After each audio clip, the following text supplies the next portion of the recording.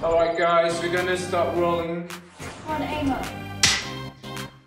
Adidas Confirm is the brand on digital boutique. We mix sport and fashion in one app, and we are able to deliver a premium high-quality experience to the user.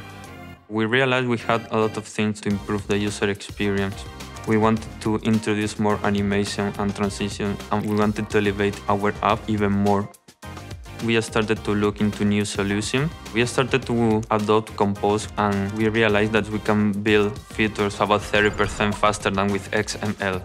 The animation we added were game changer. All of our user experience research, they indicate that the animation helped the user to understand better the UI.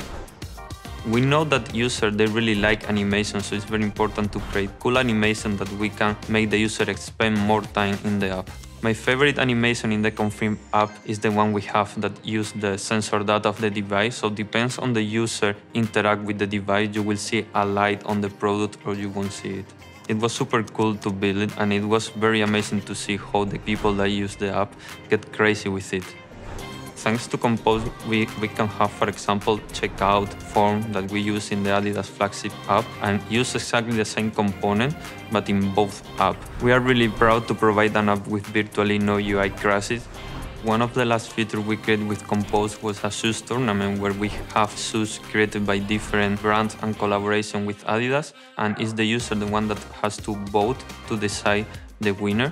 Thanks to Compose, we were able to build this feature in only 3 months with 2 developers, and we were able to increase our weekly active user by 8%. Is that a good day for you? Yeah, that's awesome, of course. This not only helped us to meet the business goal, we also have extra time to add cool animation to this feature and improve the user experience. So far, we have migrated 80% of the app, and we are looking forward to write the whole app in Compose. If someone is gonna start now learning Android development, I would say go straight with Compose.